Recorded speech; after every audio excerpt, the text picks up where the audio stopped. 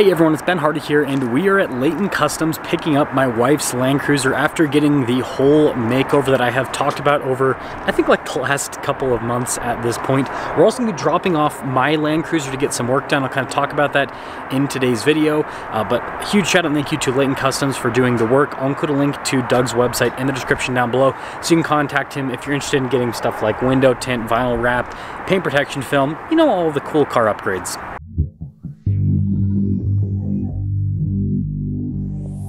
So before we unveil the wife's Land Cruiser, let's quickly talk about mine. Basically, I'm just getting an adjustment on it. So I tried a new product on the Land Cruiser, and to show you what the product is, I'll open the door. So the Land Cruiser was originally black, but now it's green. This is not vinyl. So this right here on the Raptor is vinyl, and the difference between what is on the Raptor and what is on the Land Cruiser is the thickness. So regular vinyl right there is only about like 4 to 6 millimeters thick.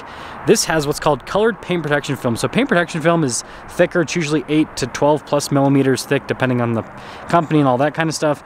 And so basically you get the benefits of vinyl here with the color change, but you get the benefits of paint protection film with actually protecting the paint. My experience in the past vinyl is that rock chips still get through, whereas with this colored PPF, yeah, it's not supposed to go through. Also, front runner. Anyways, so yeah, we're just getting it adjusted. A really difficult product to put on the car. That's why I'm not sure I'm going to use it in the future, because it's basically more difficult than PPF or vinyl to keep on the car, to keep it stuck on the car, if that makes sense.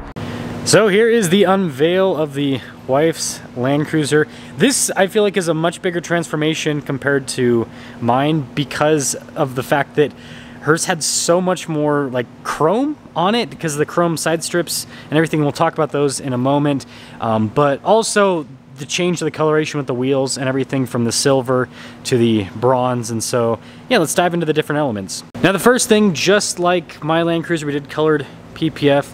And again, like I said earlier in the video, I don't know if I'm ever going to use this product again in the future. Probably going to go back to vinyl and regular PPF because just super difficult to work with and all of that. And I'm not sure about the longevity of this compared to regular PPF. Like my Jeep, for example, is going on 2 years with regular PPF. Anyways, you can see here with the grille, so it's painted satin black. That also matches the roof as well. And yeah, just the front end. And then also those little around the fog lights, those are black to kind of match everything. Now you notice this has the Heritage wheels, so we took the wheels from my Land Cruiser and just threw it on hers because I wanted 17s on mine. And then these are 18s. And then we got the beefier all-terrain tires.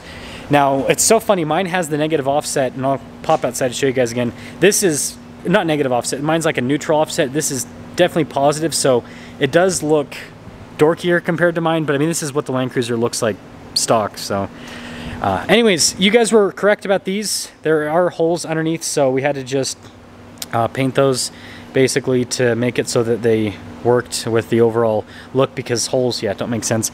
And then you can see satin black on the door handles to create some nice contrast. And then we've got more satin black here on the back, including on the Toyota logo. I'm pretty sure this is, looks like it's vinyl, and then I think this might be painted here at the bottom, because wrapping over that would be just a complete pain. But even that's crazy to see how that's wrapped. But yeah, I'll probably have to take it outside so you guys can see the rest of the rear. I will say though, it turned out really cool in terms of the look. I mean, look at that. Why didn't Toyota ever do this from the factory? This is what I want to this is something I want to emphasize in this video. Toyota did tons of cool colors and everything for the 4Runner. They even did some for the Tacoma and the Tundra. They never really did anything for the Land Cruiser. I mean, there were some off colors, like I think there was like that brown that they did at one point, but for most of the 200 series existence, it was white, black, silver, and that was pretty much all in gray, right? Those are the colors you could get. And so they never did any exciting colors like they did with the TRD Pros and all of that. And so I think this is cool to do this on a Land Cruiser, because this is, I mean, similar to 4Runner in terms of, like, I can't remember, I think it was like this cement or whatever. Anyways, but yeah, similar in terms of a 4Runner TRD Pro color, but it's on the Land Cruiser, and so I think it just looks cool. But here's what I'm talking about with my Land Cruiser. You can see it's not quite a negative offset, but it's just a little bit of tire poke. and so it makes the car look quite a bit more aggressive. Also, it's interesting to see because mine has the Heritage lights because it's a Heritage edition, so they're blacked out versus the silver on hers. The silver on hers doesn't bother me nearly as much as I thought it would. But yeah, the tires poking out, and then obviously I did a more aggressive tread pattern on my tires because hers is going to be more of a mall crawler. Mine's actually an off-roader, so that's why we did the different tires on it. But there's the stuff. Well, now we are officially leaving. Let me know if you guys like the green more or if you like the gray more on the Land Cruiser. And something that I'm really interested in seeing is if these Land Cruisers drive any different, Heritage versus non-Heritage. I know it's something that is silly because they're both Land Cruisers, but the suspension sits a little bit different. I commented and I said I think it's because the third row, because the third row in these are really heavy. Basically the Heritage, its butt end sticks up a little bit, it's got a little bit of rake, whereas this is pretty level front to rear. Someone said it has slightly different rear suspension, so maybe that's also the case. But regardless, I guess we'll see if it drives different. What I will say is I haven't driven this one at all, and it kind of smells like an old person, the non-Heritage. The Heritage doesn't, but this one, yeah, kind of has that, like, it's weird. Yeah, it kind of smells like an old person a little bit. It's very, very strange. I'm not really noticing a huge difference with the ride. I think the non-Heritage, or sorry, the Heritage might actually be a little bit smoother over the bumps. Interesting.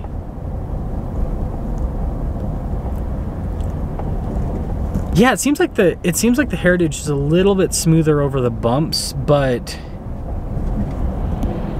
outside of that,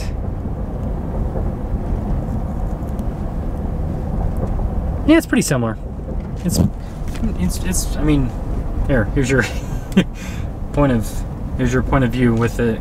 So we've got the Land Cruiser all plated up, and I want to give you guys one last look at the Land Cruiser here in the sunlight, so you can kind of see how the gray coloration and then with the bronze and all that looks in the sunlight. Also, I forgot to mention, we did keep the side steps. My wife saw that I commented on getting rid of them, and she did not like that at all. She actually said that she wanted to keep them, so we've kept the side steps in the Land Cruiser as well. I think it looks really good. It's like the same color as that Sienna over there. Yep, my Land Cruiser has a cool color just like a minivan. And it's basically what we're using it as. It's going to be a minivan. So let me know what you guys think about the transformation of my wife's Land Cruiser from boring to cool. So I'll see you.